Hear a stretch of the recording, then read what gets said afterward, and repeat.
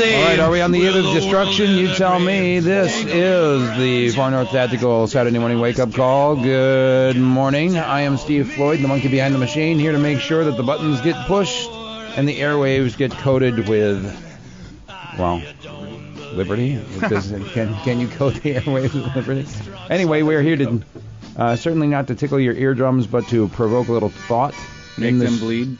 In the studio with us this morning from Far North Tactical, Aaron Bennett. Good morning, Aaron. Good morning, Steve. And from Bighorn Enterprises, Josh Bennett is in here. Good morning. And do we want to mention the other two people that are in the studio? Or Not just, really. All right, they're lurkers. Oh, no, we might as well.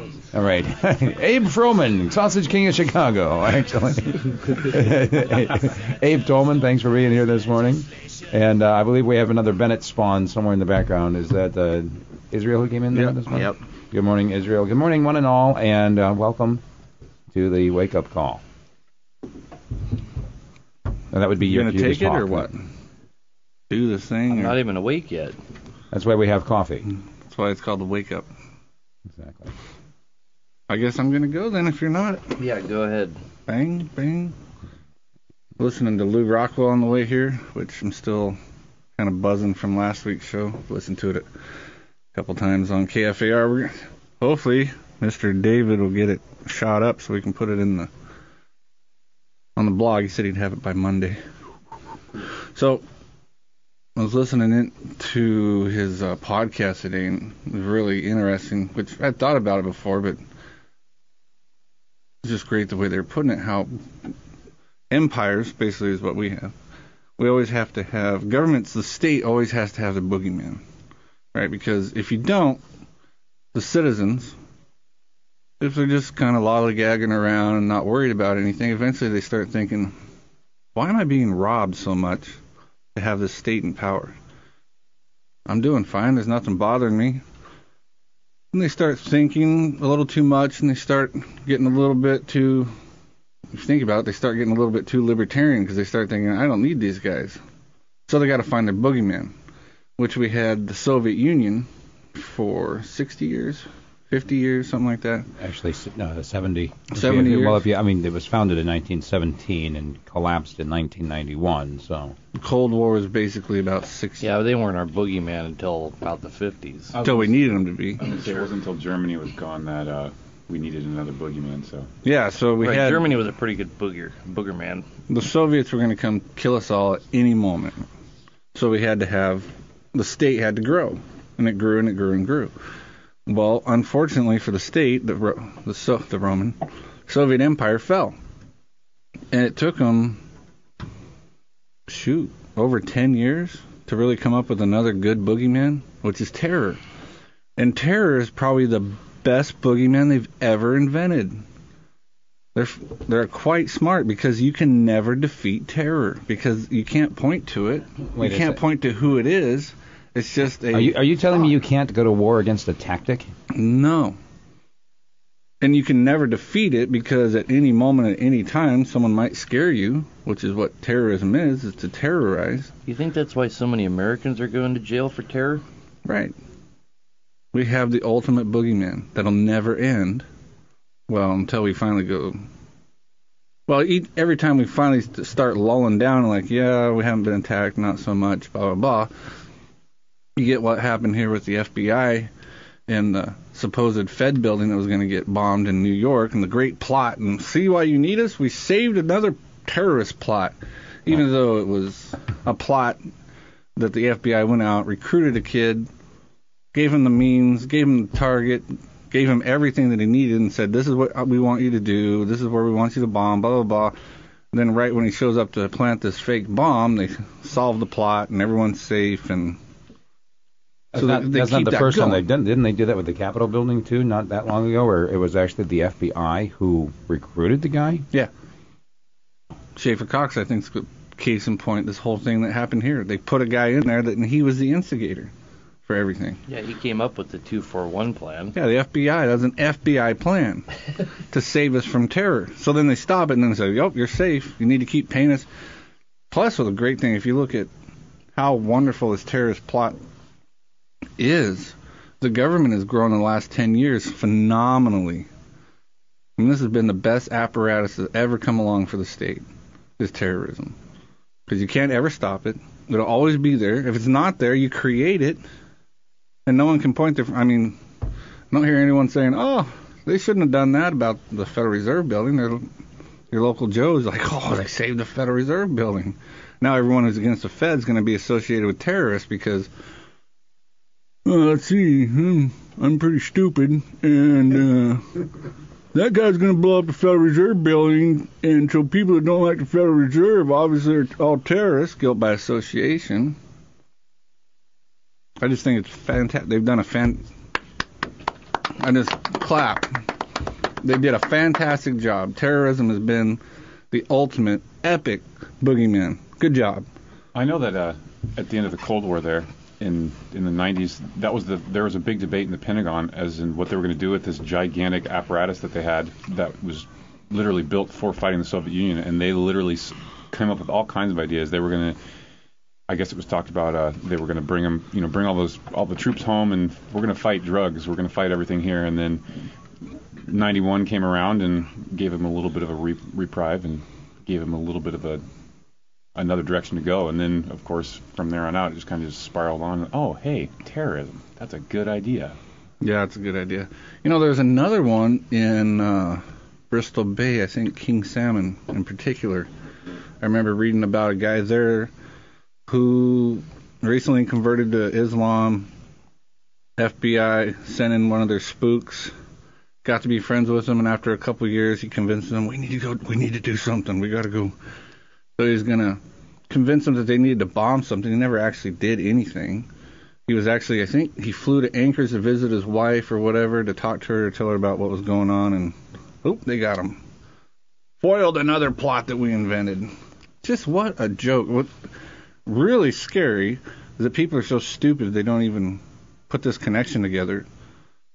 Even when they get told, and they know in their heart, at least, that the FBI created this problem to stop it. So we'll clap our hands and give them more power to protect us so they can come up with a bigger plan to stop, so we can clap our hands and they can... Just this revolving circle. It's the paddle in the canoe, and you just paddle one side, you go around and around and around and around, except the canoe's getting bigger and bigger. Or maybe it's the pond's getting bigger and bigger and bigger, and you never get to the shore. Pretty sweet. Yeah, that's the thing about terrorism that's so crazy, is the fact that it doesn't matter how many times you go after anybody, there's just more terrorists. Oh, yeah. That might be directly related to the fact that when you go after the terrorists, their families don't really like it and come after you. Well, in America, you create your own terrorists because you just write up little laws and define what... I see what Josh is saying with that, but if you're going to talk about legitimate terror, which there doesn't seem to be a whole lot, especially in light of what Josh is talking about, almost every plot that you hear about, even in London and all over the world, is instigated by us. But when you do talk about an Islamic person, I don't think you can actually call acts that are happening in countries that we're occupying terror.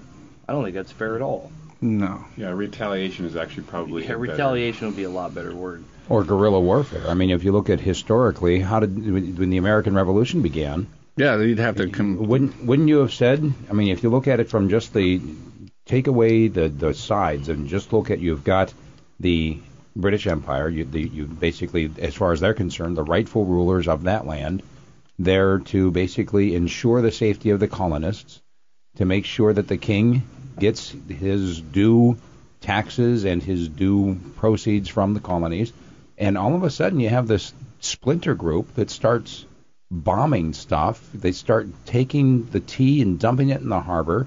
They start assassinating local officials. Steve, are you saying that America was founded by a bunch of terrorists? I am saying that is exactly what it is. That if you look at it simply on the actions that were taken by the people that are revered as the founders of our country, by anybody's definition, they were criminals, they were murderers, they were terrorists. The British government treated them that way too. Exactly. Didn't they all? Most of them ended up hanging, right? I mean, when they pledged their lives, their fortunes and their sacred honor. Yeah, that's it. And they knew that they were what they're getting into. Out of the people that signed the Declaration of Independence, I think only a handful survived the Revolutionary War. Most of them ended up losing everything, including their lives. So if you look at, again, it's like you're saying, the point of view means everything. Right now, the United States of America is exporting democracy. Where's that found in the Constitution? Where in the Constitution does it say that we have the right to have a military base in Germany for 60 plus years, or in Japan, or in Saudi Arabia? The Constitution's only for people that are inside the United States. Well, doesn't the Constitution govern the actions of those who are members of the United States? I'm pretty sure that the Bill of Rights, and the Declaration of Independence, and the Constitution, and things of that nature were written for Americans. So anybody that doesn't live here doesn't deserve any of those things. Well, we don't deserve them either.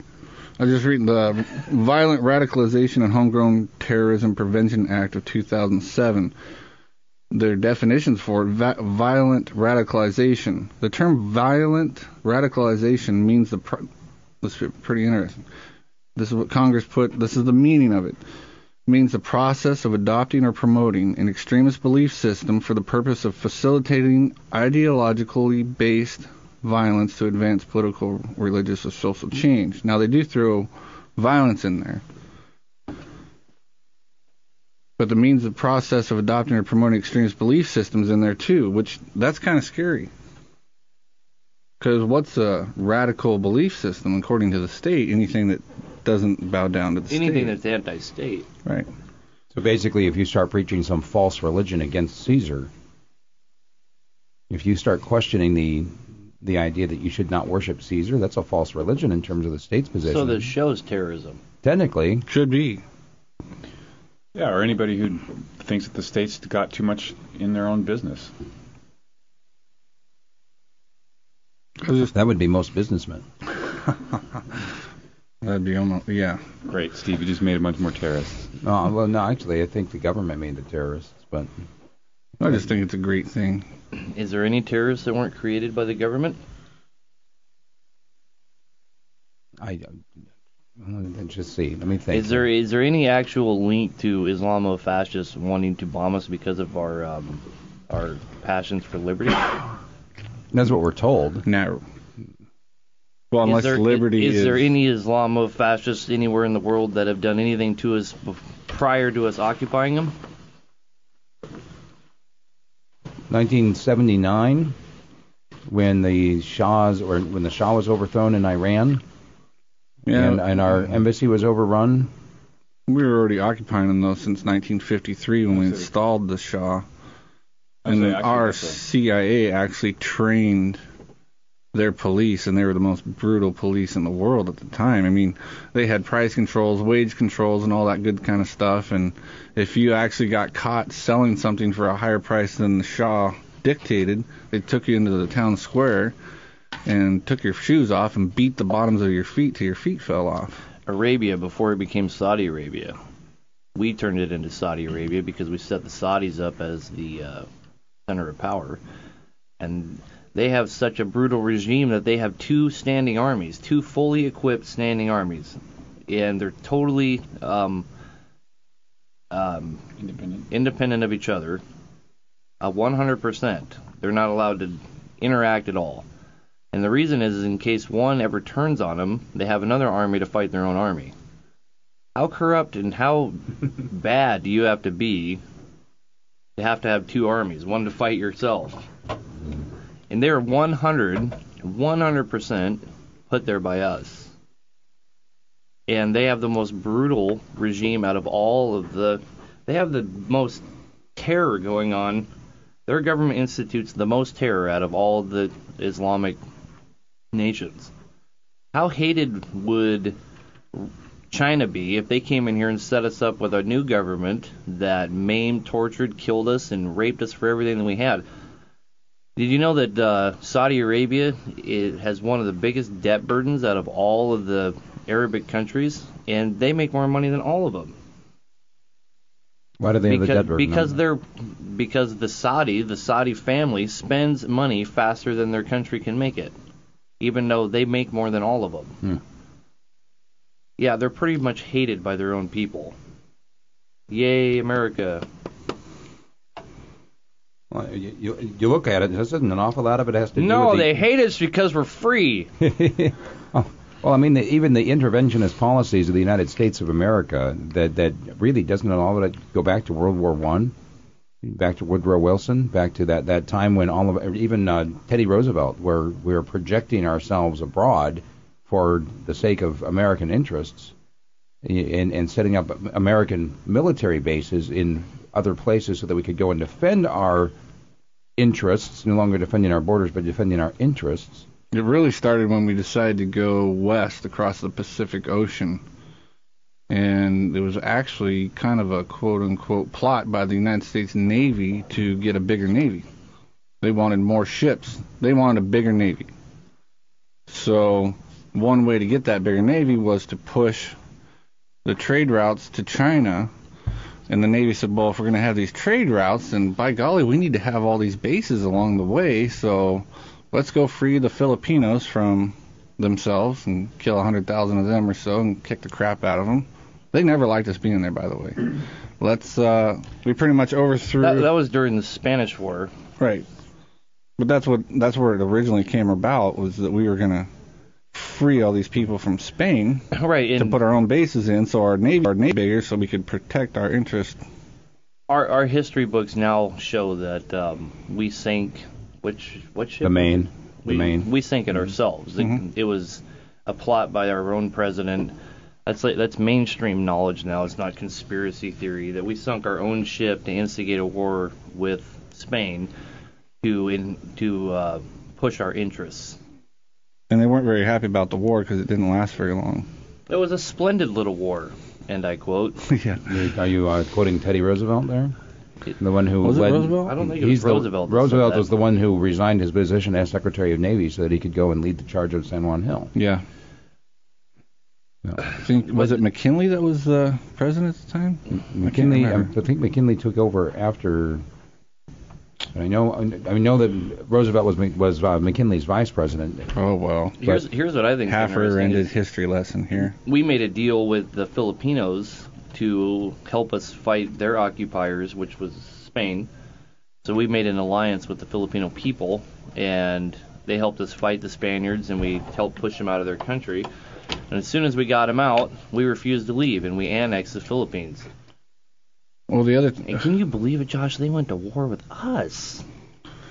One of the things. Had a divine right to be there. Which president was it? I'm looking on 1898, the Spanish-American War. Well, one of the things the president at the time said. One of the reasons he wanted to go free the Philippines. Looks like it was McKinley. McKinley? One of the reasons McKinley gave to fight them was that he said they needed to be Christianized, even though they were predominantly Roman Catholic at the time. But he said they needed to be saved. So that was one of the ways that he got the stamp of approval, was to go promote liberty and Christianity. They did a pretty good job of that when they slaughtered 110,000 of them. Well, they sent them to heaven right away. That's only that 110,000 number is only the figure that they have for when they changed their policy from fighting people that obviously we decided to occupy the Philippines, so there was guerrillas fighting us, people trying to throw us out of their country. Imagine that. But the 110,000 is only the number that they come up with after they change their policy to kill women and men, women, and children. Kill them all attitude. Total warfare. Very Christian. Yeah. Of course it is. The thing is that I find completely amazing about that is, it's like you guys were saying, basically our foreign interventionist policies started to really show themselves, at the turn of the century right there.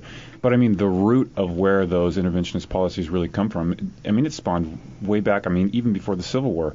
It comes out from this idea of we have to do goodness to other people. And the only way to do goodness is to be, is to establish for them laws, rules, and regulation. And beat them up. Yeah, well, obviously they're not moral on their governing own. bodies. We have to force them to be moral. We have to force them to make I that don't good think- moral choice. Right? I don't think history shows that as much as it shows the same thing you hear today. I mean, when they come out and talk about what we're going to bomb these people for, what do they call it now? I mean, they don't even have like fancy names for it anymore. They just straight up say for interests. Yeah. National interest. Our interests. What are interests? I'm not even sure what American boys go die for that we dub as interests. So we don't even know what we're fighting for anymore. We don't even have a clue why we're throwing some bombs at Libya or going into here or there. I think it's pretty telling. If you start looking at the wars all the way from the time that Jefferson went and fought the Barbaries, all the way through the Philippines, and I mean, and Josh spelled it out why we had the opening conflict with Spain in the first place. It's for interests. We will take a vested interest in people that give money to politicians. And it's always to grow the state. Well, sure. And I think McKinley was a Republican, wasn't he? No, yeah. Mm-hmm. Oh, yeah. Well, of course he was. All the really good wars get started by Republicans. Yeah. Otherwise, they're evil wars. I don't know about that. World War II, World War One. World War One. Right, those were evil wars, weren't they? I mean, the very fact that you can have a good war or a bad war, to me, is like saying, well, that was a good murder or a bad murder. I personally, you know what, I want you to know that I am not anti-murder. What kind of a ridiculous thing? How many people do you hear that say, well, I'm not anti-war? Everybody should be anti-war, shouldn't they? Mm-hmm. Well, the point of it is that war is for the growth of government. It's for the states. What we started out with, the reason why we have terrorism right now and the big scare for it is to grow the state. Look how big the state's gotten since 9/11. It's huge. It's gotten huge. Both sides of the spectrum. I mean, you can't look at either side anymore and see which one of them wants to rein it back, because they're just like, you get... I promise to grow government less than my opponent. Was reading something about Romney, and they were talking about, you know, he's a small government guy and blah blah blah, and then they said, well, how many wars do you think that he'll promote? And went through about 9 of them. Whoa! And it was just a play. They're playing around. It's just like, well, I think first we should bomb Iran. Well, maybe Iran, then Syria. Well, maybe Syria, Iran, China. Maybe we should bomb. And he just went through this list until there's 9 of them. Well, that's not going to be a smaller government. And he guaranteed he wants to go to war. He tells us every time he talks, I will not. I'll kill them suckers. You think this guy, Obama, he's bad on foreign policy, blah, blah, blah, blah, blah. I'll show you how to get her done. I'm going to kill some folks. Well, that's going to grow government. Wars grow states. That's why they have wars. The only reason the states go to war is to get bigger. It's not to get smaller. We're going to go to war so we can stop the growth of government. Isn't it only states that can go to war too? I mean, Aha. I can't go to war. I mean, as soon as I say, oh, I'm going to war, I mean, my neighbor's like, yeah, okay, pulls out his gun and finishes the war right there. Well, you see, and that's the thing. If you did it, it would be called murder. Mm-hmm. Yeah, exactly. If the state does it, it's called war. You know, or you know what? If you get several of your friends together, it's called conspiracy, and then you can all go to jail just for talking about it. But if you're state, you can have a big doesn't the conspiracy. state or even the individual have the right to self-defense? Only under common law, which we haven't been practicing in this country for almost 100 years. Everybody in the world recognizes natural law, right? So the individual has the right to self-defense. Wouldn't the state's made up of individuals? Wouldn't they have the right to self-defense? Okay, let's give it. Let's just give you that. The state has the right to self-defense. Right. So don't we have the right to go to... So the last 160 years, what war have we fought for self-defense? Well, the war in the Middle East, of course. Aha! When we were invaded Against terror. by... Right. I mean, how many times in the last 2 years is guys like Randy called up and, made the point that if we didn't do the things that we're doing, I mean... They would be here. I'd rather fight them over there. Right. That's a good point, though. I mean, if we're going to fight, I'd rather go and fight in somebody else's backyard than in my backyard. Right, but isn't it a fact that... What? Yeah, that's I'm all right. Okay, we'll bring it back when we come back. We'll take the call. We'll take the caller too. All right, we're going to take some calls. 458-TALK is the number right after the Fox News here on KFAR, local talk radio, streaming live at KFAR660.com. Also, incidentally, available on your smartphone with the free TuneIn Radio app. Check it out for yourself. TuneIn Radio on your smartphone. You can listen to KFAR in the local radio section, and it really is us. It's not just some station that sounds like us. Check it out for yourself and tell all your friends, and keep it here on KFAR. All right, welcome back to Nottingham right here on KFAR. This is actually, we call this the Far North Tactical Saturday morning wake-up call. All right, gentlemen, during the break, you guys were getting into a conversation, and I wanted to bring that here on the air because I think it might be a little illuminating for those who advocate, well, you know what? Let's say we don't go to war. Let's do something different. Let's make sure that all of our other options are on the table first through diplomacy, perhaps an embargo, some other sanctions. Right. All of our greatest conversations are in between the breaks. I was going to say, if you just have continuous breaks and don't get on the radio, then it's a lot more fun. Yeah, it might be better. Yeah, and embargoes. What do we right now we have an embargo against Iran. That's an act of war. Iran, by the embargo, has the right to attack our ships. In my mind, because if we think it's peaceful, you get the Secretary of State up there and say, we are going to use all peaceful means possible, starting with an embargo where they can't sell or trade anything unless we allow them to. I like the way Josh laid it out. He said it would be the same idea that if France surrounded England with a bunch of ships and said, you're no longer allowed to trade with Holland. That's an act of war. Because we're laying down an embargo. But this isn't war. We're not having an act of war. We're having a peaceful embargo. We're using we're going back 300 or 400 years ago. If France put their ships in front of England and said, okay, Holland, you can no longer sell to these people. Because they're bad. But this is a peaceful means of nonviolence to get England to do what we want them to do, because they won't sign our peace treaty, so we're going to use nonviolent means and peaceful actions to starve their people, and when enough of them die, they'll turn and bow their knee to us. Actually, Holland and England basically would be able to declare war on France, and they would have then. It'd be like, game on, boom, boom, boom. Right, now take it back out of the perspective of the historical might have been, and look at what has gone on just in the last 20 years. Look at our exactly. Look at our embargo on Iraq. How many children? I mean, they were documenting for a little while all the children that were dying. 500,000. Right? How wasn't that an act of war? It was. If 500,000 children died here in Fairbanks, there's not even that many. No. Well, no, it was an act of war. Our embargo on Iraq was an act of war. 500,000 children died. That's documented by the UN. That's been admitted by our State Department. And our State Department at the time was Madeleine Albright, and she said that was an acceptable loss for us because we didn't lose anyone. She said that was an acceptable loss for our interests, right. Actually.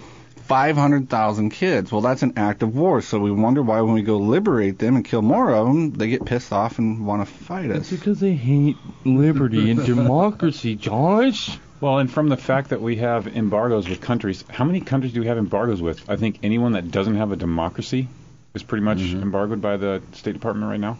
I mean, take what, half of South America, probably all of Africa, North Korea. Incidentally, you're actually using the threat of violence with an embargo, because you're saying it's peaceful is how they act. Well, we're going to use all peaceful means on the table. But how do you enforce an embargo? You have to actually great physically big ships, frigates, and battle cruisers, and no different than you missiles. Just 2 weeks ago, we had carriers. the most massive exercise in the history of the Persian Gulf, in which we had, I would say, like 60 different countries participating along with the United States in a show of force off Iran's coast. So we were showing off, is basically what you're saying? Well, we were pulling a Teddy Roosevelt in terms of saying, look what we could do to you.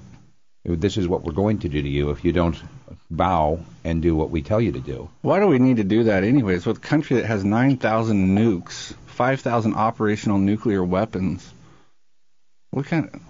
Why do you need anything? Yeah, how many Triton subs do we have? And each Triton has 20 24 nuclear missiles, and each one goes out into the stratosphere and breaks into 12 separate ones. They can hit 12 separate targets. That's like 244 per sub. I think if the United States launched a nuclear weapon on somebody, that there would be enough retaliation around the world that we're not willing to go that far yet in our mass murder. Oh, it doesn't matter, because we could probably just kill them all. We probably five could. times over. Yeah. Well, we'll use an embargo before we nuke everything. Which is why it is so threatening to those in power, whether they're Republican or Democrat or whatever, to have any other country get that same power as us, because we have that ultimate trump card. We can say, look, all right, we're going to play in the sandbox with you.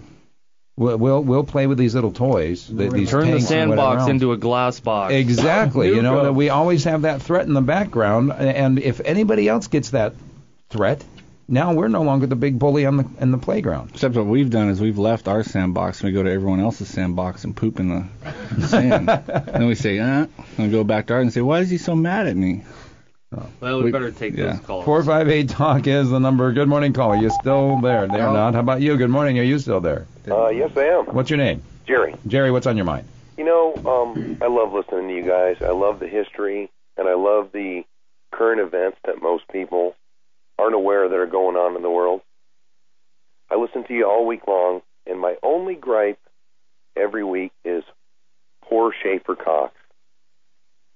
He's a kid that had an opportunity to create a militia in Fairbanks, a real militia, that now it's wasted because nobody else could come up and step up and create a militia. Can I ask you a question real quick? How well did you know him? I didn't know him other than everything I've read in the articles.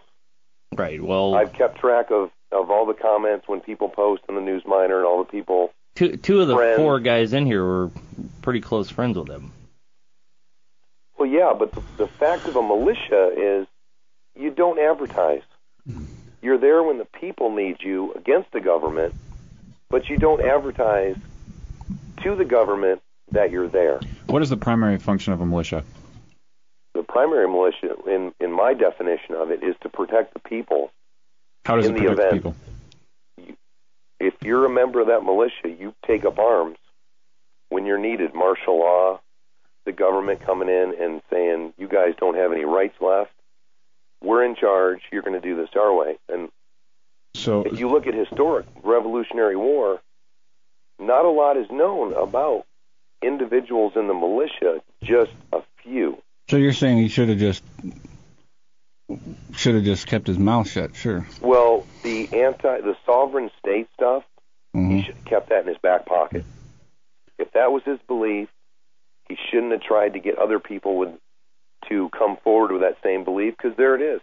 You're putting a flag on yourself and saying, I'm anti-government, and right now I'm getting a bunch of guys together with guns who don't believe in the government either. Look at us. Let me take you one more step here. Historically speaking, how has the leadership of militias been chosen? By the individuals. Right. So if somebody comes up and steps up in front of the militia and says, I'm in charge, and somebody else says, well, we should vote on that, and he says, no, we're not going to vote because I'm in charge, how would you view that person?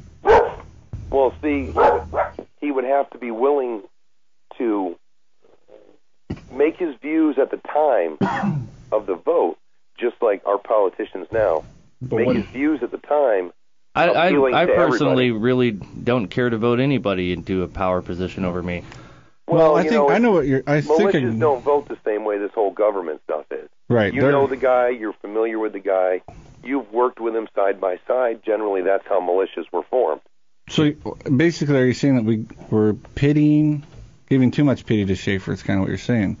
Well, yeah, because he brought it upon himself. Yeah, we have said that. We do believe that he did some stupid things. Our point, or my point with it, is that I still don't think he should be in jail, and it was really sad and scary the way that the whole thing came about, because, for one, the FBI is the one that instigated the 241 thing. They made it up. The FBI made up the 241. He was set up because of the things he had already said. It was easy to create a backstory to make him a danger. Sure. Because he'd already run his mouth. Yeah, and the problem that we have with the whole thing is that a jury found him guilty, and it's bad for the rest of our society. It's bad for everyone here in Fairbanks now, because who wants to open their mouth and say anything about anything? Because the government's going to come run you in. And it also gives the FBI, one of the other reasons why we bemoan that he was found guilty was it gives the FBI a lot more jurisdiction. Well, jurisdiction, it makes them a lot more like, hey, we got away with it again. Let's do some more. There's got to be some more guys. What's that radio station again? Yeah, that's the dirty word now. Militia is the dirty word. Sure. Well, liberty's the dirty word. I mean, Aaron and I were standing around a bonfire the other night, and he told me, he's like, you do realize that just by being friends with me, you've probably put yourself on a radar. And it's like that's kind of weird to think about. It's like all we do. I mean, when we're working throughout the day, which we do occasionally, sometime work, when we talk about liberty all the time, and never once does it come up where we're like, oh, we need to actively do something against the state. I like to think this at least, I have no aggressive, attacking, destructive bone in my body. At the same time, I love liberty, and I want liberty so bad for me and everyone around me. And so I talk about it all the time. That's why I ask Aaron, hey, could I go on the radio show with you so I can talk a little bit about liberty? Hey, you weren't supposed to talk. Oh, that's right. Yeah, I'm supposed to be quiet. But the point is that something as innocent as just talking about liberty, a.k.a. I don't like the government, I think they're pushing down on my throat, can actually put me on the FBI, and they can start saying, hey, you know what, we're going to come up with some sort of way to shut these guys up, because the more we shut these guys up, the less they talk, and the less we have to worry about them ever speaking out against us. Right, and the biggest thing with Schaefer is that he went to jail for, he didn't go to jail for it, but he got convicted of conspiring to kill people that didn't even exist. And I think that sets a pretty scary precedence. Yeah, but we do agree. His big mouth put him where he is. Well, yeah, because, in effect, no offense to your friends, he was a young kid. And I'm ex-military. I spent the whole 90s in the military. And guerrilla warfare is still something. I was trained in it for 5 years. Used it against my own soldiers, and we never use it against enemies. It's still, look at me, I've got the biggest toys, I've got a big truck, I got a big tank, look at me. And, Joe Blow with his little gas can and his cell phone takes care of that big tank. Mm-hmm. And that's basically the way a militia fights. And I could not get any of my fellow guys to even, ex-military guys, to even consider looking into that militia, because he was a 26-year-old kid at the time that said, with no military experience. Yeah, exactly. And he set himself up as the commander of it and would not allow a vote of the people that were affiliated with it. So, that's just one more thing. So, I've got a lot of fellows I work with. Don't advertise that too much, because you're going to end up on it. You know what? In fact, I'm getting the signal. I need to let you go before they move in on your signal. 458-TALK is the number. Good morning, caller. This is the wake-up call. Who's this? Hello. Hey, who is this? This is Dan. Can you hear me? Dan, I can hear you. What's on your mind? I want to make this quick because I'm working, but I do want to say shame on you guys. You have bad-mouthed a country that is the greatest, largest, freest, wealthiest nation on earth. Yeah, we got problems. My gosh, yes, we've got some hang-ups and problems, but you're making it sound like we've been foul and nasty and rotten for the entire 200-plus years of our existence. I did say We're 160. a warring nation. You're terrible. He did say 160. And actually, I need to do a fact check on you here, sir. Dan, where do you get off saying that we are the freest nation on earth? I've been to these other nations, many of them. Have you? Yes, actually, I've been 20, 30. I've been to quite a number of nations around the world. The fact of the matter is that we are now 18th. No, we're 18th if you go with economics alone, because actually we're not the wealthiest nation. We're the most debt-ridden nation. So we're 18th in the world in economics, and we're number 10 in overall general for liberties. But that's only if you go to an outside source besides somebody who's been drinking the God Bless America Kool-Aid. Well, and we'd like to be more free. Guys, you want to Is there any problem with wanting to be more free? That's a good point. Absolutely not. But you're making it sound like this nation has been a horrible, horrible nation. All of its the state. You've made the statement yourself a few times in there that, oh my God, all we do is go to war and take over people. Yet every country that we have gone into, occupied, had war with, and walked away from, has ended up a richer, healthier nation than it was before we got there. Saudi Arabia? Korea, God, all of them. Away from Japan, look what happened there. We're still there. Before we got to these nations, we still have troops in Japan. We haven't walked away from Japan. They run themselves. They now have their own military, their own economic system that we helped set up, and because of that, they are a very rich, very wealthy, very prosperous Have you actually country. been to Japan? Yes, I have. No, all right. When you say they run themselves and they have their own military, I mean, I'm kind of confused because we still have our own representatives there pulling a lot of the strings. And didn't Japan just sign some sort of big bill in their own parliament that basically said we want the United States off of our land right now? And so the United States government is moving bases off of Japan. Well, guys, go ahead. Be the men who tear us down rather than help to build us back. First of all, there's a big difference between us. You're doing nothing but damning the state as a country and a nation. No, the state. That is not the people. The state. You just lost me off your radio program, guys. The people of the United States are awesome. It's the government. Anyway. The state. Whatever. If we said something that wasn't true in the last 50 minutes, then should have pointed that out, because everything we said is absolute fact. Verifiable. And you know what? Here's the thing. And this great state that I know you're still listening, this great state that you want to talk about, what about this great state that's putting concentration camps up, FEMA camps, all over the United States? Who do you think they're for? They're not for immigrants or illegal aliens. They're for people, dissidents, for American people. Now, here's the problem, too, FEMA is that even writes about it. if Come you, on. as an individual, are getting so threatened by the words that are coming out of our mouths that we are making you question your unwavering faith in Caesar. America, right or wrong? If that's happening, and you're getting to the point where you're saying to yourself, I can't even listen anymore. Why? Is it so threatening to your way of life to consider any other kind of way of thinking? Is it going to make your entire life fall apart? Yeah, the things that we talked about were bad things that this state has done. We didn't make any of that up, and we're pointing it out to say that we need to stop. What's wrong with that? I don't think any of us are saying we need to blow up more the United States, or that we need to make it crash. If people want to hear me say something good about America, the American people are the most amazing people on the planet, hands down. What we've achieved through the ideology of free markets is unprecedented. We changed the whole world.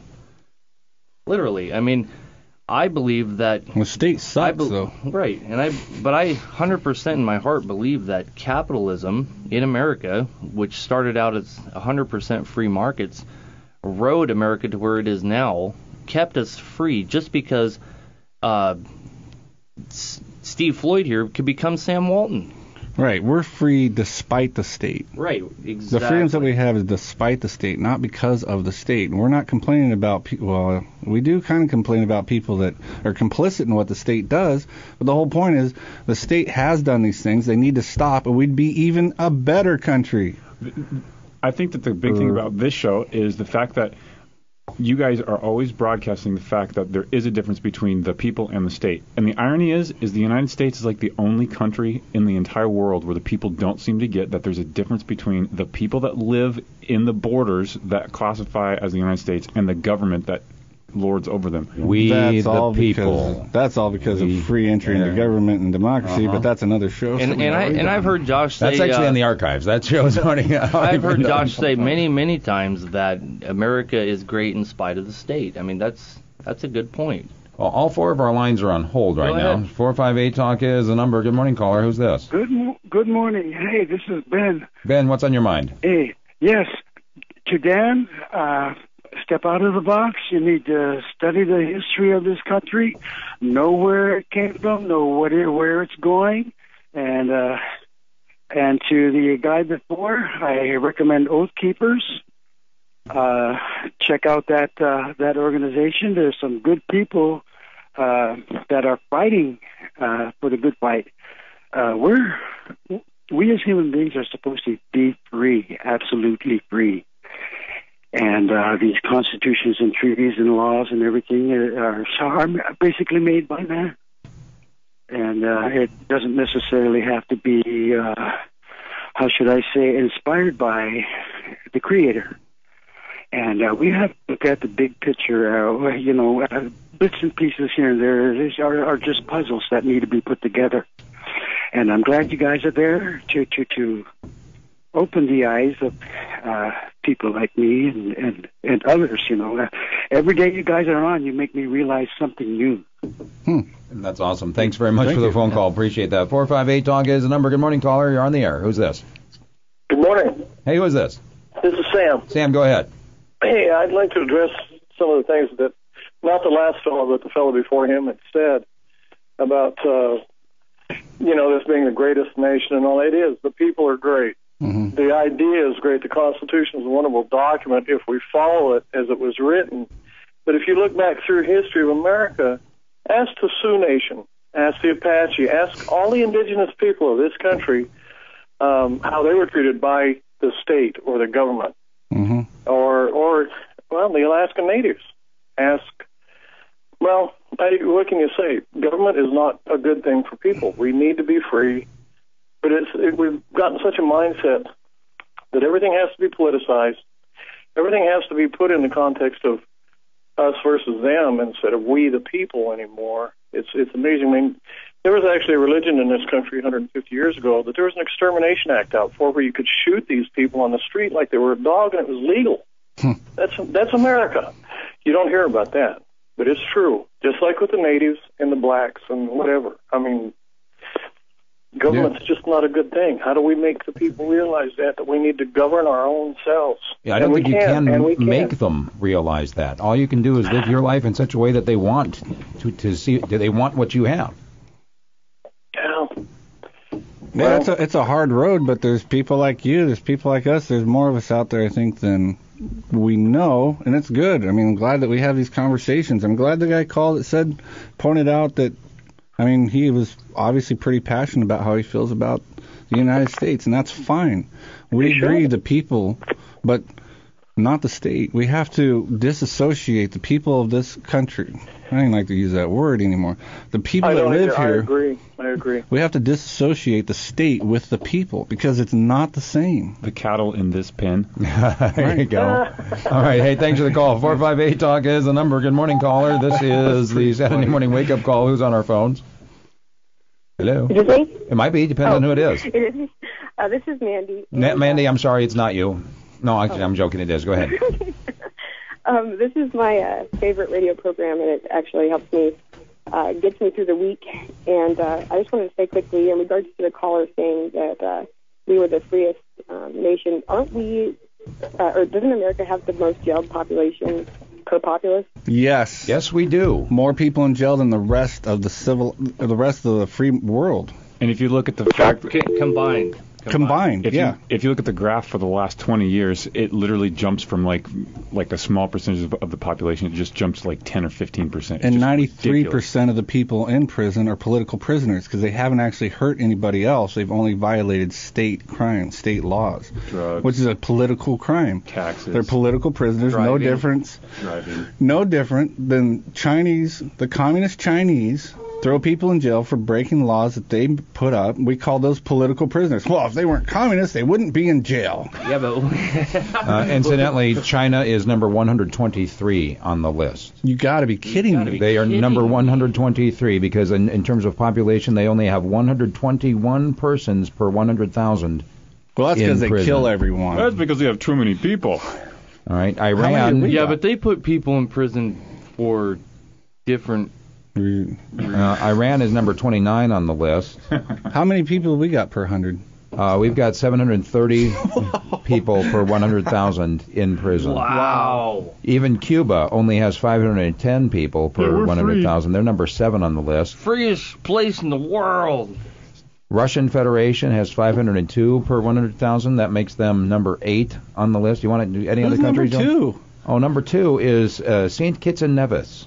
It's one of those little teeny tiny island nations. They've got 649 per 100,000 people. Because they've only got 7 people on there and 2 of them are in jail. And I think if you pay $400,000, you can become a little citizen of Nevis. Number 3 is the Seychelles. Number 4. Yeah, buddy. I've looked into it. It's totally awesome. Number 4 is the Virgin Islands. Number 5, Rwanda.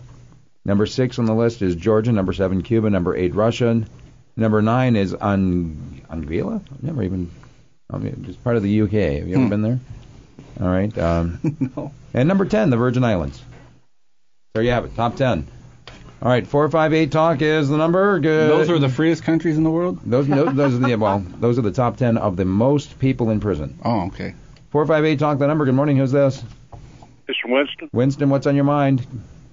You boys are awful brave this morning. Or stupid. Well, no.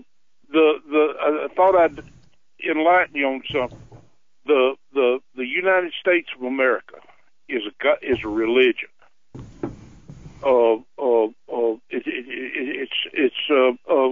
The state is God to a lot of people. Yes, that's a very, very good point. Winston, we are up against the clock here, and I've got the hotline flashing at me. Is that for the next? Yeah. That's for the next Murphy, hour? Okay, that's our guest for the next hour, and we've got just a couple minutes left here. See if we can squeeze in that other last call. Good morning. Who's this? Good morning. This is Ben calling back. I forgot to mention the richest country in the world. In what respect? In relation to the Federal Reserve, the Federal Reserve note, you need to know where they came from, and it's just a book entry. Yeah. There's no value to that dollar. Yeah. So you're right. We are in we are in debt, and as far as representation goes, even lawyers represent us when we go to court. I mean, the United States so represents everyone. That shouldn't be. We should be presenting ourselves instead of representing. Ben, would you say that the American experiment has failed? Barely. Yes. Definitely. Backly. Yeah, I was just... in fact, yes. Thinking back with Winston's call, he's absolutely right. Why people defend the state so much, because it's their religion. Exactly. It is their God. The state is God now. There is a difference, don't forget, between religion and spirituality. Religion is a man-made a worship, okay? And spiritualism is a true form of worship. For every man, no other man can tell me how to worship or how to think, or I have responsibility of my own that no one can take over. That's where it stops. That's where the buck stops. But then again, we all have to work together to make ourselves as human beings as very, how should I say, capable of surviving. So in that respect, we have to work together, and that doesn't mean annihilating the weak and taking away from the poor, etc., as we live now. We got to get going, Ben. Thanks for calling in, and Bob Murphy on the next hour. Bob Murphy coming up in the next hour. If you don't know who that is, Google him. He's on our hotline, and we're going to be talking with him coming up in Patriot's Lament, which is on the way right after the Fox News right here on KFAR. We are Local Talk Radio online at KFAR660.com. And on your smartphone with the TuneIn Radio app, just install it free and look us up in the local radio section here in Fairbanks, Alaska. You've got it on KFAR. Fairbanks is listening. Talk radio for the interior. 660 AM, KFAR, Fairbanks. Freedom you hear coming right to your ear?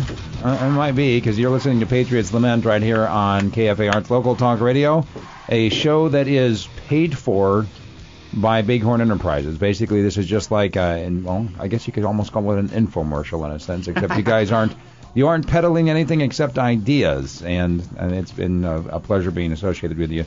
Would you like to introduce the guest on the phone, Josh? Yeah, today we have Mr. Robert Murphy. I got Sam Vanderwall in the studio with us, and he's going to basically run the discussion for us. Thanks, Sam. Go for it. Morning.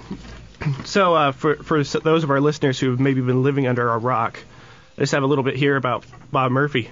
Robert Murphy is an economist who follows in the vein of the Austrian School of Economics. He received a Bachelor of Arts from Hillsdale College and then went to New York University, where he obtained a PhD in 2003. His thesis had the riveting title of Unanticipated Intertemporal Change in Theories of Interest, and dealt with the complex theory of capital. Since then, Dr. Murphy has worked as a portfolio analyst with Laffer Associates, was a visiting assistant professor of economics at Hillsdale College, is currently a senior fellow at the Pacific Research Institute, is an adjunct scholar at the Ludwig von Mises Institute, writes for townhall.com, leerockwell.com, and is an economist with the Institute for Energy Research. Additionally, he has been before the United States House Committee on Financial Services in a discussion on oil prices and the state of the U.S. dollar. He's published a number of books and essays, including The Politically Incorrect Guide to Capitalism, The Politically Incorrect Guide to the Great Depression and the New Deal, Lessons for the Young Economist, and the essay Chaos Theory, which Walter Block has some very high praise for. Finally, Dr. Murphy is famous for challenging Paul Krugman to a debate on the Austrian theory of the business cycle, a theory which Krugman has repeatedly ridiculed, yet refuses to actually offer substantive arguments against. Well, so welcome, Bob Murphy. Thanks for having me, guys. Do you want to go ahead and tell us about this debate challenge with Krugman real quick? I'll give you a chance to plug this. Sure thing. So as many of your listeners probably know, Paul Krugman is one of the biggest representatives of the Keynesian position, saying that during a recession like we're in right now, it's the government's job to step in with running big deficits and to provide more aggregate demand.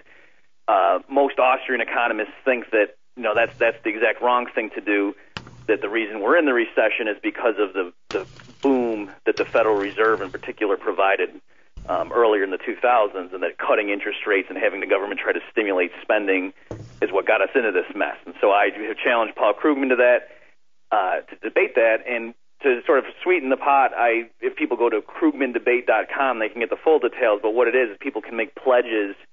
So if Krugman ever did agree to debate me, the money that is pledged then gets dinged on everyone's credit card and goes to a food bank in New York City. And so as of right now, there's like $80,000 that people have pledged, so that if Paul Krugman ever deigned to debate me on business cycle theory, there's at least $80,000 right now that would go to a food bank in New York City, and yet it's not important enough to him to do that. So that's the idea. So it's at KrugmanDebate.com if people want to see more. And it's a pretty safe bet, because if Krugman doesn't debate you, the credit cards don't get charged, correct? Well, right. So, yeah, it's not that it takes your money and holds it. It's that you're just making a pledge saying if he ever did debate me, then you would be charged. So, yeah. I don't think that food bank's going to be getting any donations from that anytime soon. Why get crushed? Right. I mean, people. It makes sense that he wouldn't, because he's a Nobel laureate and a big guy, and he can only lose from that kind of confrontation. So, but nonetheless, it's fun to put him on the spot, because certainly he's willing to go on talk shows and everything and give his opinion and say how the government should run bigger deficits. And so it's interesting that he chooses not to debate me. Fantastic. So on this radio show, we talk a lot about liberty, but also the market as sort of a process for liberty. And you've got a lot of writing on some sort of uncommon applications for the market process. So most of the time people think that things like private defense or things like national defense, courts are the mainstays of government domain, right? So that the idea is, national defense has to be taken care of by government, courts have to be taken care of by government, basically law and defense. Even some of the most free market people who will say that you should keep government out of almost all the areas of the economy will say that these are sort of the final holdouts where you absolutely have to have government intervention. But you've written a lot about why that may not be the case. Can you go into some of the theory on that? Private defense services, are they a viable option? And if so, why do you think that? Well, sure. Your setup there was exactly right. And of course, personally, that's how I came around to this position too. It's I used to be just call myself a conservative, and then I started calling myself libertarian, and then I just kept pushing it more and more. And if you can understand why, say, the state really shouldn't be involved in education, and why you should really privatize that and return those things to the private sector, or even easier, there shouldn't be a post office that has a monopoly. And why not? Well, because you have competition, and then consumers have more options, there's better service, that sort of thing keeps people honest. all that logic applies even to things like military defense and the legal system. It's just conceptually, it's harder to see, well, how could that even work? Because you normally, when you think about the free market working in building roads or, growing apples and getting them into grocery stores, we all know, the free market can work in those areas, but it's because it presupposes this legal framework. And so that's really why it's so hard for a lot of people to get their heads around what would it mean if the state stepped back and allowed the market to provide judicial rulings and to provide military defense. So as you mentioned, it's my essay, or pamphlet, I should say, Chaos Theory, spells all this out, and that's free online if people want to see more. But just to give brief remarks, it's in a free market, what it is that judges would do is provide opinions. And if you think about it, that's what they actually call it. When a judge writes up, it's called his or her opinion on the case. And so in a market, if people have disagreements over something, how about what the law says on some dispute, to get the community to realize, well, who's right on this dispute, you'd want to go to a respected third party, and that's what judges would do. And so the way they would maintain their clientele and the way they would earn a living being judges is that they would have a reputation for providing very fair rulings. And we see this now. This isn't complete science fiction. If people want to get divorced right now, usually they don't want to go through the messy court system. They go to arbitration. And so how do those people stay in business? It's because they have a reputation of being fair to both parties. If somebody was always on the wife's side or always on the husband's side, they would go out of business because, the next couple getting divorced, the one party who would be at a disadvantage said, I'm not going to that guy. So you'd see that, I think, settle most of the things that would arise in everyday life. As far as military defense, again, it seems like how could that possibly be provided by a free market? Well, here I think it would be insurance companies. That insurance companies would, you have a skyscraper that you own, and you'd have fire insurance, so in case there's a fire, you want to get indemnified. And you could also have insurance saying, what if tanks sent by China come and start shooting at my thing and damage it? And you could have insurance policies on that. And so now the insurance companies are on the hook for defending this property because they know if it gets damaged, they're on the hook for it financially. So they would be the ones who would fund, infantry and tanks and so forth. And there, I think it makes a lot more sense. Instead of having all the eggs in one basket and having a group of people in Washington planning the entire defense for the whole country and being able to take our money against our will to pay for it, instead you'd have decentralized competing agencies doing that. And if some of them had a better idea, others would copy it. And the thing is, if they weren't doing a good job or if they were paying way too much for their hardware, you could switch to a competitor. So I think the logic that makes the market work better in all these other areas still applies even here. It's just a little bit trickier to see how could it get going. Can I add something to that? This is Aaron Bennett. I think the interesting thing about that ideology is insurance companies, it seems to me anyway, that they would add incentive on top of that. So they would give people a price break just like in any other form of insurance. Like a non-smoker obviously gets a price break. So they would incentivize you to arm yourself as much as you possibly could. So overall, the national defense would be bristling, wouldn't it? Right. I think that's a good point. And actually, we don't know how things would play out. So it's, if the people ruling North Korea came to me and said, hey, what should we do? And I said, well, you should, free everything and turn it over to the markets. And they said, well, how many grocery stores would there be next year if we listened to you? My answer is I don't know. It's not that I'm centrally planning your economy, but you let the market do it. So by the same token, you're right. When I'm trying to paint a picture of what would this look like, for all we know, there really wouldn't be an analog of right now the Army and Navy, that it would be so decentralized and it would mostly be, individual households that would just have small arms and things like that. And one thing that people should remember is if there's no central state apparatus that can tax 40% of GDP from all the population, there's some outside force. There'd be nothing to conquer. Like if the whole continental U.S. right now were really just a bunch of private property owners and people of varying degrees of wealth and so on, you couldn't just go and capture the capital city and take over the government and then rule the country, because there'd be no apparatus of coercion that you could just replace the leaders with your own, if you're a foreign army. So it's just the whole notion of what we're trying to think of, like, oh, we have to defend the country from outside invaders. why would anyone even be trying to do that? It would be a sort of a very difficult process if you really did have this decentralized thing, and all these people, like you say, Aaron, many of them are armed to the teeth with just conventional weaponry and so forth, that it just wouldn't be worth it for somebody to send over a bunch of battle groups and try to take them over, because it would take you like 20 years to work your way across. That's an awesome point. I never thought about it like that. But I mean, I was pushing more towards the fact that they wouldn't, at the very least, you wouldn't have an insurance company pushing you to disarm, to monopolize, to be able to enhance their monopoly on you, because it would be in their interest to have you better armed, so they would have to afford less protection, at less cost to themselves. It's all free market would say that they would want to spend less money. Yeah, right. Yeah. So I didn't get that aspect of what your comment was saying, but yeah, you're exactly right. That right now, as many people know, the government, not just U.S. but governments throughout history, often when they want to empower themselves, the first thing they have to do is disarm their own people, because then it's easier for them to get away with what they want to do.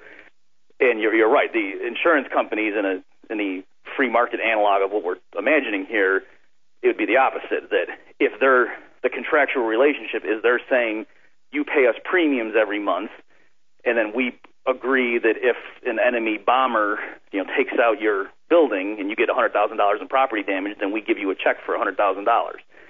And so they're going to want you to be able to defend yourself, because then that makes you a less of a liability from their perspective.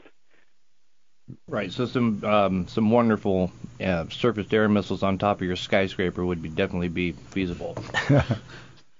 I'm just kidding. What about the poor people? We've brought this up here on this show, and people calling to go, "Yo, that's great for all you rich people out there that can afford insurance, blah blah blah." But all that's going to do is the poor people out there, they're not going to have the money to buy insurance, and people are going to take advantage of them, and then they'll just all die. And so, what do you say to the quote unquote the poor people that couldn't afford the insurance?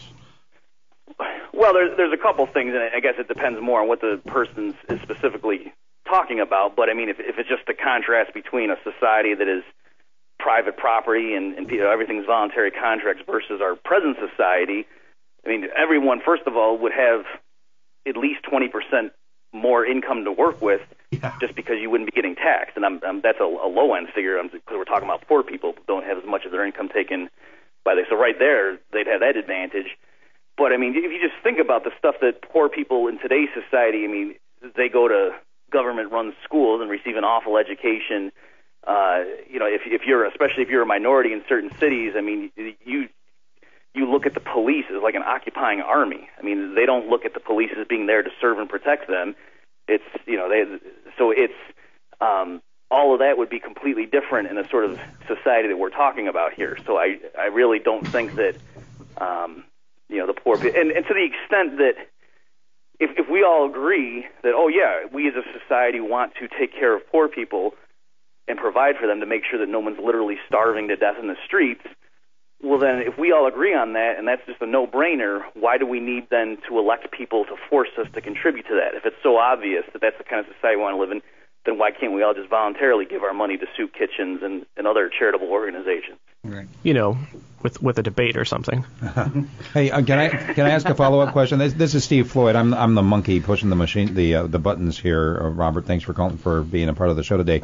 On the private army issue, the insurance companies having their own little private armies, one of the criticisms that I've heard of that idea is that they would somehow go out of control, and that it wouldn't matter to them if they killed bystanders, if they wiped out entire neighborhoods.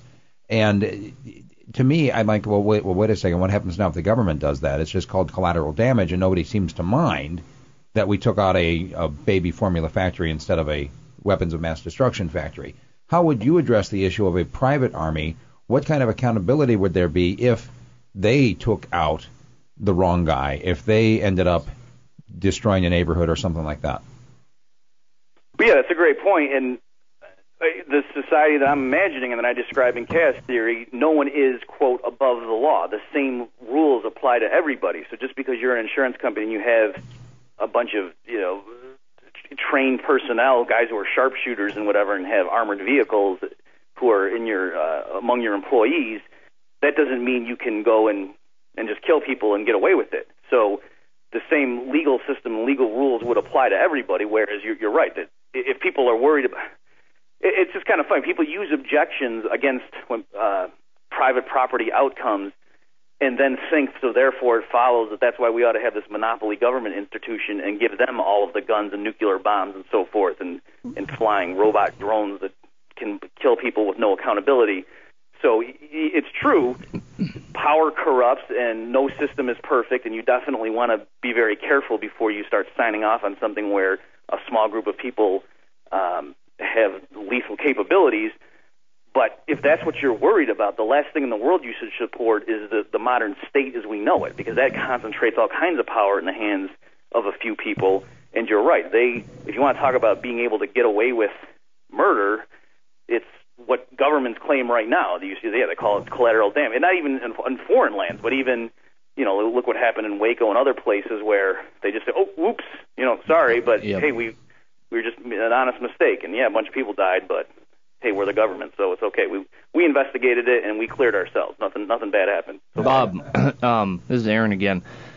Isn't part of that though would be there would, in a free market, there would be more than one insurance company, and if they were trampling on this theoretical neighborhood, those people would most likely have an insurance company of their own. I mean, you're not talking about one centralized insurance company. You're talking about free market. You can insure through more than one place. Thered be incentives, so on and so forth. And for obviously, an insurance company would be way less inclined because they would accrue damages. They aren't the ultimate arbitrator in their own defense like a centralized government is. So that they would be very careful about going and trampling, and because it all comes down to money. They're not going to go. They don't want to pay out huge sums to another insurance company. Right? Isn't that more likely a scenario rather than we just really don't care? We'll go ahead and damage anything that we see. And if it all comes down to money, it would be the same ideology of they wouldn't go start a war in the first place because there's no monetary gain in starting a war because there's nobody to pay. Nobody's going to pay for that. People are paying for defense via insurance. Yeah, those are all great points, and it's you're emphasizing what I was saying there, that when I was saying they're not above the law. So remember the legal framework. I mean, there would be this body of law. People would know what the property rights. Just like right now, people know what the rules of grammar are, but there are certain experts in the community that know them better, and they're the ones who write grammar books and codify definitions in the dictionaries and so on. But we all know the rules of grammar, and so I'm saying by the same token, people in a free society would know what the law said in terms of property damage and who did what and what was homicide, and there would be experts who would know certain nuances of the law and more than the common man would. But everybody would know if a tank just rolls up and blows up in a household that it was doing nothing, that would be a crime, that would be violation of property rights and so on. And so you're right. If some agency is out there doing that with impunity, all of the judges in the community, the judges wouldn't be on their payroll. These would be all distinct things. There's not this one agency that makes all the legal rulings, that runs the prisons, that runs your health care and does all this other stuff, and has all the tanks, which is what we have with the state. And so, this group could be doing that kind of stuff, and all the judges would be ruling and saying that they're a bunch of aggressors. And you're right, since there's competition, most people would stop sending their premiums to that company, and they'd switch to a company that wasn't just blatantly killing people. Whereas right now, if the police in your city, crack some heads to break up a riot or something, most people are just going to say, well, law and order, because there's no competition. They think, well, we have to have police, whereas if there were 10 different police-type companies and one of them really was just always beating people up way more than needed to happen, the community would just switch to other ones that were more restrained when dealing with a violent crowd or something. And so those aggressive ones would go out of business, whereas right now the police, it's not like the chief of police gets fired if there's an incident of brutality on his watch. So it sounds to me like one of the key points here is the assumption of a rule of law in either scenario. Even statists, when they're arguing against this, they assume that their system is going to have a known rule of law. And you look around at different countries, different nation states, and the ones that have a solid, consistent rule of law do better than ones that don't. So in this society, for private insurance and defense companies, they would be bound by the law. So that'd have to be a rule of law. But that brings up the question then, who sets the rule of law? And you talked a little bit about that at the beginning, but can you expand here real quick before the break? And just talk a little bit about how you think private judges and courts might work. Sure. And again, I personally like the language analogy, or you could talk about science, that there certainly are scientific principles, and no one is in charge of physics or in charge of biology, but yet there are objective standards in those things. And by the same token, it's law and property rights and as to who's wrong in a certain lawsuit and that kind of thing. These are not just arbitrary inventions of the human mind. I mean, that there's a certain structure to those things, so experts would be able to make rulings on them, that there would be a sort of right and wrong answer on clear-cut cases, and as long as there's competition, then if people, one party sues somebody else, and then they take it to a bunch of third-party judges, it would be pretty clear who was right and who was wrong. And so that's what I mean, that in a community like this where there's no central agency that has a monopoly on dispensing legal opinions with competition, I think there would arise a sort of community consensus reflecting what the generally accepted norms were in the community. And that's the way the legal rulings and precedent would evolve in a voluntary, spontaneous system. Isn't that kind of reflected on how natural law, in the laws that we have in America and the ones that you saw give a lot of liberties to Germany and to England, that's how they more or less arose anyway, is what you're talking about. Yeah, and in particular, the common law period in British history is sort of the model of what I'm just trying to take that and sort of refine it or elaborate upon that. But you're right. I mean, so that's kind of what I meant though when I was saying it's not arbitrary. So people have these intuitive notions of what right and wrong is, and then the function of the law is sort of to codify that and to spell it out, because then there's weird cases where your intuition it's not obvious who's right and who's wrong. And that's why you need to have formal rules, and you have to have contracts and things just to make sure both parties know what's going on. We've got to go to break. More with Bob Murphy after this. You've got it on KFAR. Lolly. Welcome back to Patriot's Lament right here on KFAR. We've got a full house today. Real briefly, Josh Bennett from Bighorn Enterprises, Aaron Bennett from Far North Tactical, Sam Vanderhal with, I don't know who you're really with. I'm with myself today. That's what I thought. Nice. Actually, I think you're beside yourself. Are you an individual? Yeah. Let's let the callers know that we're actually going to take some calls, so don't hang up. All right, we're going to take some calls as well. Joining us, cool with Bob. Actually from the Mises Institute and some other really big names like townhall.com. We've got Bob Murphy on the phone as well. Good morning, Bob. Thanks, guys. Morning. All right, I just have a couple things to push back on, and let's hear what you have to say about it, and then we'll take some calls, and you can argue with our callers. Sure. So one of the criticisms of this sort of private law or private defense, people will say, well, wouldn't it just turn into roving gangs fighting each other, and one is eventually going to rise dominant, and then you end up with government again, except that now it's going to be a dictatorial government instead of one supposedly controlled by the people. You're right. It is a common objection, and so if we can, in the context of that question is to say, so instead of risking that outcome, that's why we in this civilized society have a democratically elected government, and every 4 years we go through and we all, we disagree with each other on what the right policies are, but we can, agree to disagree, and then we have these orderly elections.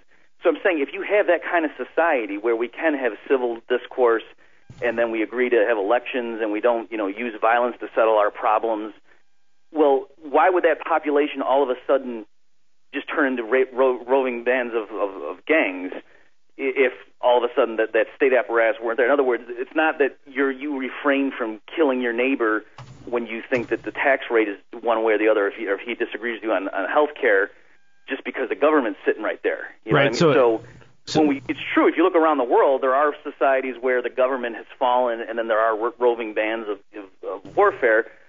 But those societies didn't work with the government either, because those people were just too violent. And so I'm saying, if you're looking at a nice, stable society where with the government things seem to be pretty much okay, and why do we want to risk changing the system? I'm saying the reason that works is not because the government keeps everybody honest. The government actually is filled with the worst types of people in the society, like the ones who crave power and who are liars and so forth. They go to the government. They're attracted to it. So it's not that the government keeps us all moral. It's that a society where it's tolerable to live with the sort of people that the government has in power is a virtuous people relative to other societies. And so I'm saying, if you decentralize the power, if you didn't have the monopoly state and the police and so forth, and had competition, that wouldn't all of a sudden make violence more likely. It would make violence less likely. There'd be more respect for property rights if you just broke up that power and distributed it, which is basically what we're saying. So you're saying that the sort of prerequisite is a civilized society. Sort of brings up the age-old question: is liberty the mother of order or the daughter of order? But should we go ahead and take some calls? Yeah, I was just going to say real quick, the whole notion that we would all just start killing each other anyways is ridiculous. I mean, the only reason that we're not murdering each other is because of this government apparatus. I mean, they feed that to us. It's not... We can go out in the woods. I go hunting with my friends out in the woods, and I don't all of a sudden look around and say, there's no cops. I am going to kill now, and start killing people. I mean, it's just it's false. It's not how we are anyways. I mean, unless you're the Hobbesians, of course, they believe that. But and we do have roaming gangs right now. They just have blue and red lights on top of their cars. Oh, snap. If I could just say one quick little anecdote on that stuff, and you're right. I mean, I'm coming from a Christian perspective, and in that sense, man has fallen. So I'm not trying to say, everyone naturally is an angel, but there is a sense in which it does take the institutional government to get people. There's anecdotes like in World War I, and in the trenches, where the men would purposely shoot to not hit the people on the other. Like there was a sort of understanding that arose where both sides kind of purposely missed because they realized, we're not going to shoot you guys and you don't shoot us. And then the commanding officers realized this, and they had to start, they had to move the people around and break up that understanding, because they're saying, no, we want you to kill those people, even though, you don't even know who they are. Because most people do not have this natural inborn urge to go just slaughter people that they don't even know. And it takes governments to sort of whip that up into you and to get that to happen. Right, and it seems like to me the underlying answer to all that is monetarily, it wouldn't make any sense. Well, we better take some calls. All right, let's take some phone calls. 458-TALK is the number. Good morning, caller. You're on with Bob Murphy. Who's this? Hello? Can you hear Bob? Bob, can you hear him? Hello? This is Gilbert. Gilbert? Bob, are you still there? Yeah, I'm still here. Okay, go ahead, Gilbert. Oh, sorry, I didn't realize I was the first caller. Hey, first of all, I love Bob. Do you guys know what a legend you have there on the phone? Yes. Oh, yeah. Mm-hmm. All right, Bob, my question is, because I hear this scenario, I've listened to you talk about that a lot, and I hear it. Do you envision this happening, or actually, do you envision this type of thing working within the framework of the current republic? Meaning, if we had a more limited federal government, without the 17th Amendment, and the 10th Amendment was more honored, and they only did what they were, what we designed for them to do. Do you envision that happening within the republic, or does it mean we have to abolish the republic as we know it? That's a good question. I don't want people to get discouraged. I personally don't think I'm going to see this kind of society in my lifetime. So, I mean, and what I'm doing with my work is just trying to paint a picture for people to show them, we don't need all of these monopoly institutions, and you don't need to have this coercion as just an institutionalized apparatus. We could imagine a free world. So as far as how would it play out? Yeah, I'm not sure if what you're asking me because some people are saying, we need to go have floating cities in the ocean. We build that kind of. If that's what you're asking me, I think all of that stuff is going to happen. That you're going to see people try to secede. So I guess the quick answer to your question is, for me, I think the quickest path would be if a state that had a lot of free-minded people tried to secede and they were allowed to get away with it. That's the way I would see this happening pretty, in my lifetime, to something close to what I'm picturing. Potentially New Hampshire in 10 or 20 years? Conceivably, but it just geographically, they're kind of, I don't know if that location is going to work, but meaning, just because they're surrounded kind of thing. But, that could work. And I'm just saying in general, that the idea of, in other words, I can't see how anytime soon you're going to get a national consensus that, let's, basically dismantle the federal government and go back to something like the Articles of Confederation. I just can't even imagine how that would play out while I'm still alive, whereas I could see, like if enough people moved to New Hampshire or a bunch of people in Texas really got fed up and decided they wanted to be their own country, that kind of stuff, I could see that happening in the next 40 years. But if the federal government were to collapse before then, could you see this rising up in its place in terms of local communities? Okay, now that's a good question. So if it just falls apart of its own weight, kind of like the Soviet Union did, that I could see also. So I'm glad you brought that up. I was talking more about like an intellectual revolution that, everyone just starts downloading my chaos theory and they're like, oh my God, that makes a lot of sense. I don't see that happening anytime soon, but you're right. The U.S. government could just collapse financially, if there's hyperinflation and the dollar crashes, and then people just realize this doesn't make any sense, and it breaks apart of its own dead weight. Then I could see, there'd be a bunch of, but even there, I'm not sure because people would be so scared. Mm-hmm. You know what I mean? And then there would still be the state governments, and they're not going to be staffed by angels in those places, and they're going to just take advantage of the situation. Everyone's going to be so terrified in that kind of scenario that I think they would give up a lot of their liberty if somebody at the state level promised, we're going to have martial law, but we'll keep you safe. All right, we got to take another call here. 458 Talk is the number. Good morning.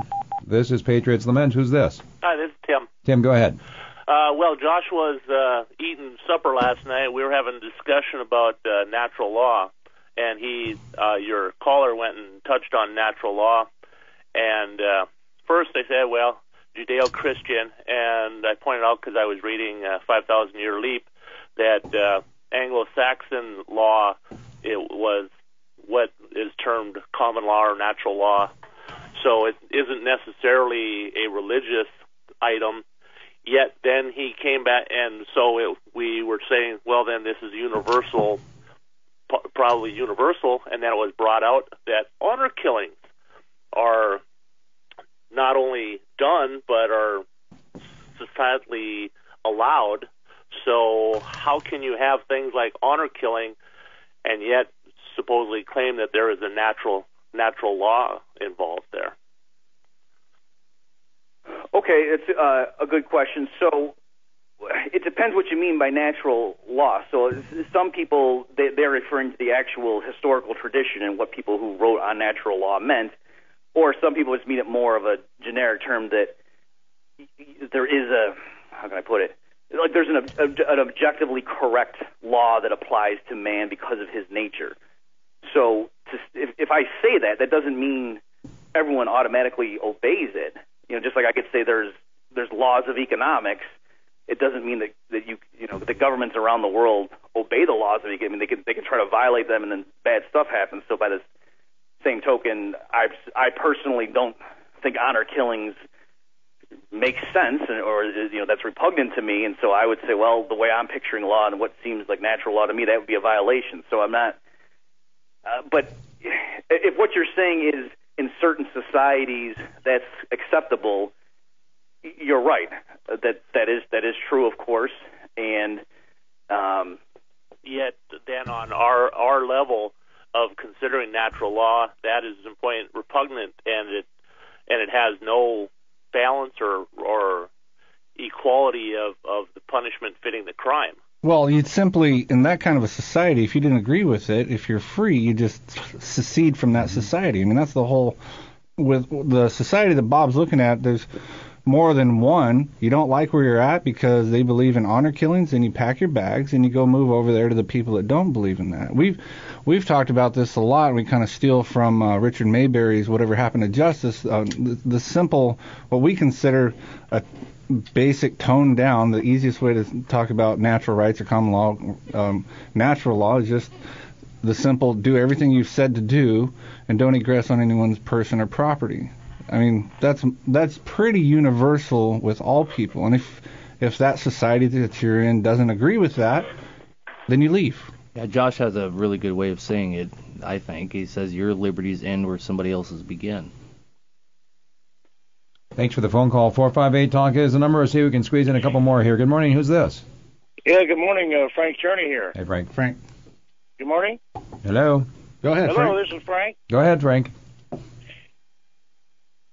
Hello? Yeah, Frank, can you hear me now? You're on, Frank. Okay, I apologize. I have a question for the guest. I'd like to say something first. When it comes to laws from our own state legislature and Congress, you mentioned rule of law, common law, natural law.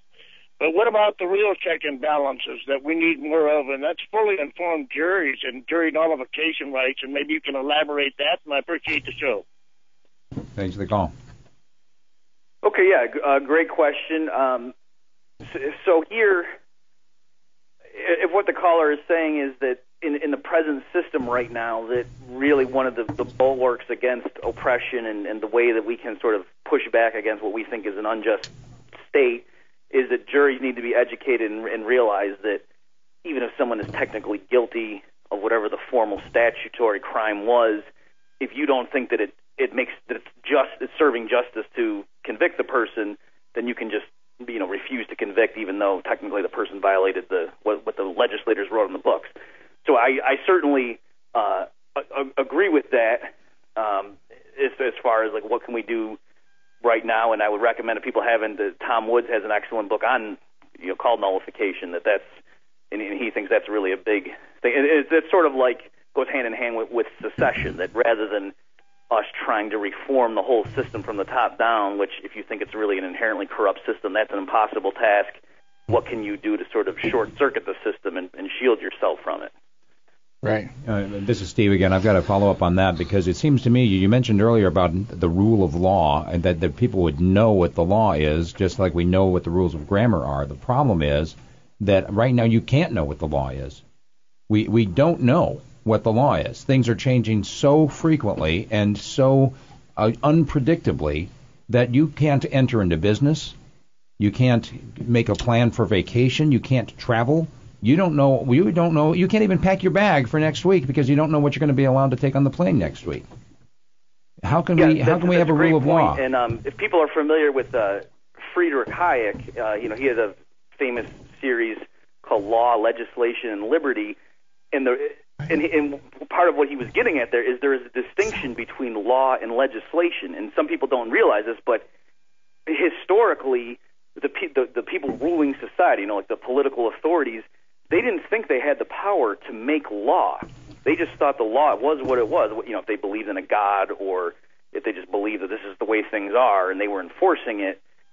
And then there was a more modern invention in the hubris of the modern minds to think that the people running the government had the authority to actually change. So with a better term, that's why Hayek said a better term is legislation.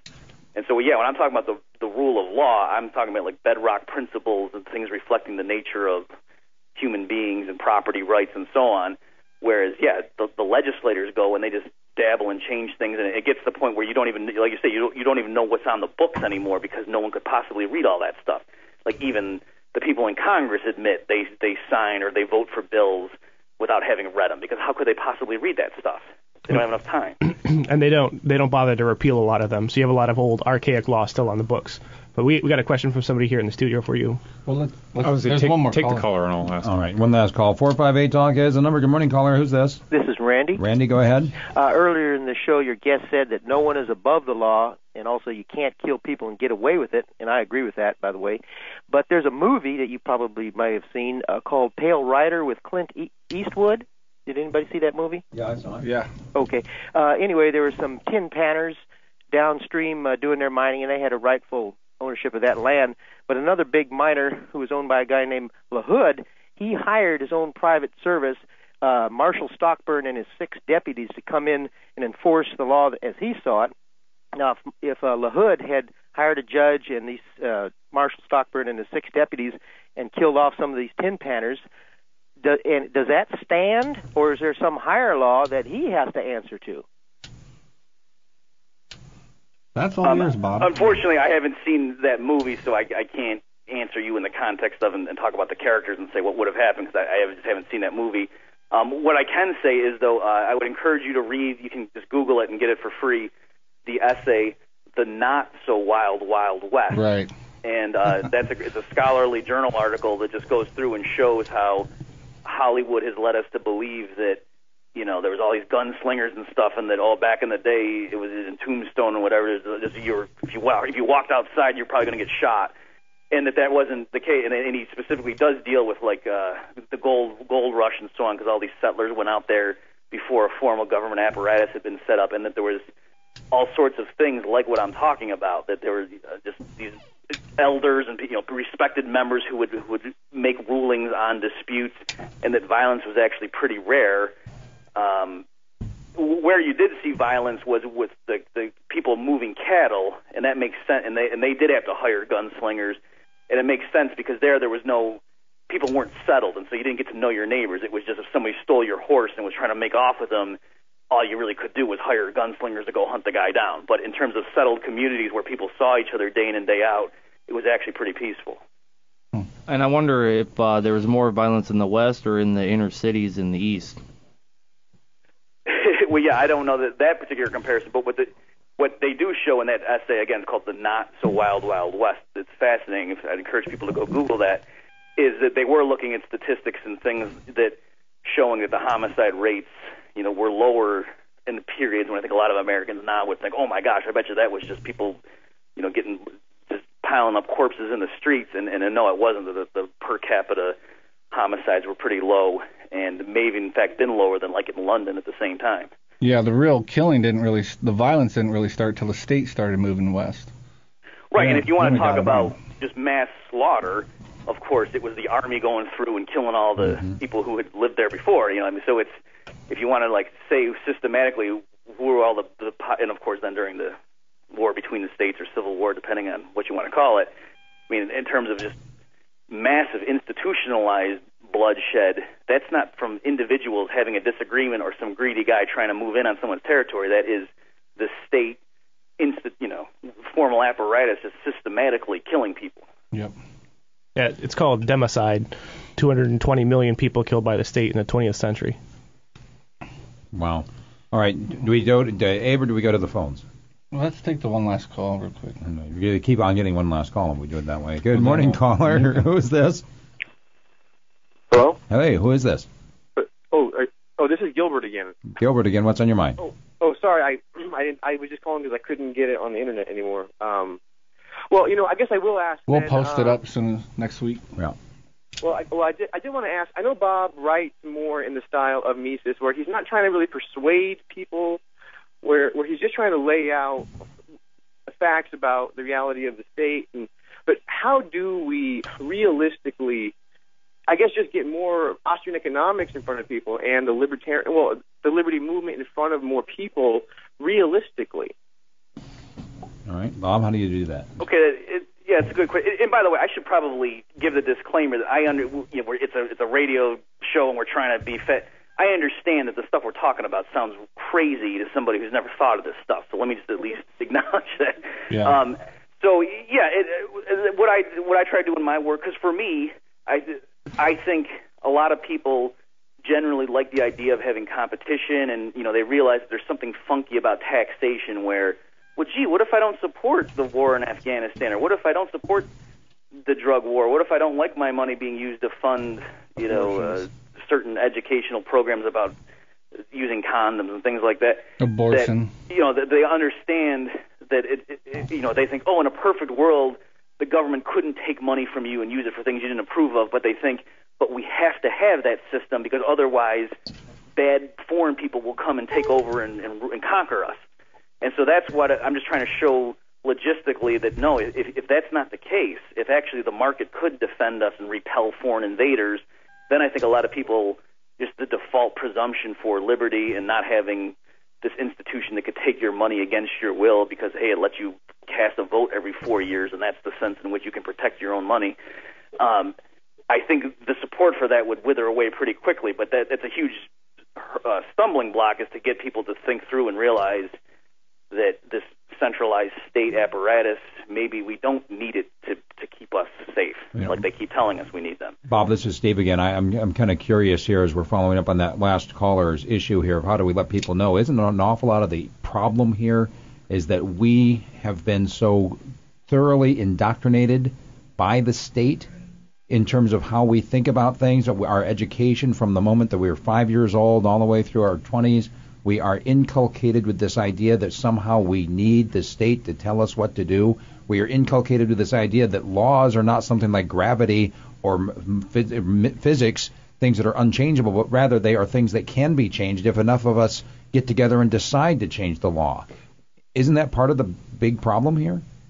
Yeah, that certainly is, and everybody knows this, but I mean that's why it's not a coincidence that the government likes to run the schools, that they want to be able to approve curricula that even the private schools use, and they want to be able to license, homeschooling parents or, make them get past certain things because they want to make sure they control exactly what every person learns from the moment they're born till when they become adults so that they don't question the overall system, that they go to work, they pay their taxes, and they, don't become rabble-rousers and don't start asking, well, wait a minute, why do we need this group of people in Washington that has so much power over us? What would happen? And what's funny is, just to give you a quick example, the Terminator movies, there one when, like, Skynet takes over, and I remember when I was watching that, even with my views, and there's a moment when, like, the national defense system goes down, like they're showing it from the war room inside the Pentagon or something. And for a moment, as me watching the movie, I got nervous, like, oh no, now we're vulnerable to attack from, China. And like, because even I had been drilled in my head since I was little that we need to have all those guys in the Pentagon. Otherwise, the rest of the world's just waiting to take us over, and it's only because they spend hundreds of billions of dollars to keep us safe. And whereas, of course, from most people's perspective, the rest of the world, the U.S. is clearly running the world in terms of military power, and the idea that I'm worried about somebody in Mexico taking over the U.S., it would be absurd to them. I'll let you get. Spit it out. We've been getting beat up here the last few months because we are totally against voting, participating in the system, and giving our consent to an evil system. So I'd just like to ask you, Bob, who are you voting this November 6th? Who are you voting for? And, Obama or Obama? Liam Neeson, obviously, right? I also decided, I don't know, this was like 5 or 6 years ago that I just realized I was going to stop voting on principle for the same type of reason that. I mean, I used to do it, and of course, I didn't vote for the Republican or Democrat. I would vote for some third party, and I'd spend a lot of time strategizing about which third party candidate do I want to vote for. But I mean, as an economist, you can recognize that your individual vote is completely insignificant, is not going to affect the outcome. And then when people don't like that kind of argument, they say, oh, but if everyone thought like you, and I'll say, yeah, exactly. If everyone just stopped voting, it would be clear that the system has no legitimacy. So I want everyone to act like me. So by not voting, I am doing the action that I wish would be universalized, that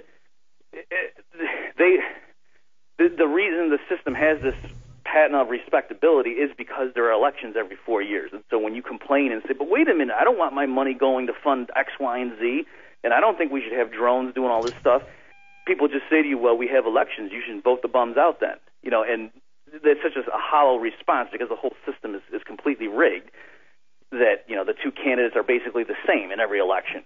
Yeah. So the only way to get out of that, it seems to me, is if more and more people just stop playing that game. And, you can, but it's not like I think that someone who does vote for a third-party candidate is doing something intrinsically immoral. I'm just saying strategically, I don't think that makes much sense. I think it's better just to try to educate people and not try to vote in the better guy. You just said probably the most dangerous thing that you've said all morning.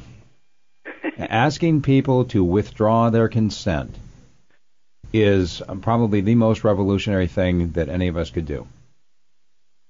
Because as long as we are giving consent to the boot on our throat, we are agreeing with it, aren't we?